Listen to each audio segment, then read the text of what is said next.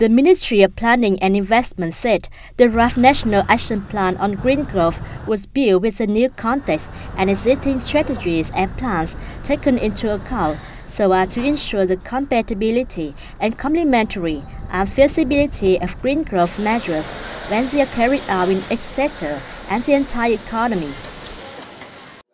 According to this draft, the ministry will be the coordinating body for green growth, and its minister will act as head of the National Steering Committee on Green Growth.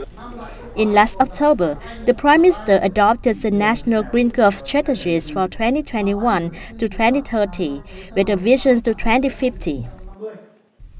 This strategy aims to help promote economic restructuring in tandem with growth model reform and achieve economic prosperity, environmental sustainability, and social equality.